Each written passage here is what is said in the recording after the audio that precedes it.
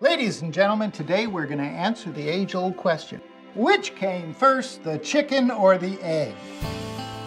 One of the hardest things for a father is when it comes time to send his little girl off to college. Biology? Did you get Cayman? Complex life forms evolved from simpler life forms. Hey, what did you think about what Professor Cayman was just saying? She's one of the cutest freshmen we've seen. Just calling to get your topic for the October debate. I really like all of my instructors, especially my biology teacher, Professor Cayman. He's a riot. The guy's an evolutionist, and there's nothing in the whole course description about biblical creation as even a plausible alternative. All our public schools and universities teach evolution as the answer to the origins of life.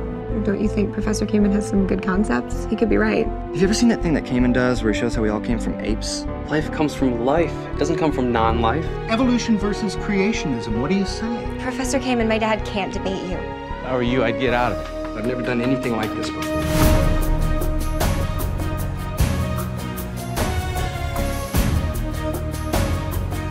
I wasn't going to teach evolutionary lies from those textbooks. I'm out of the game. You debating Professor Cayman is not going to solve anything. This guy stands against everything that we believe in. What are you doing, man? What did you tell her? I'm not interested. Do you know how embarrassing this is going to be for me? Welcome everyone to our debate tonight. Wasn't the Bible written by men? Yes, it was. Then how does that make it the Word of God?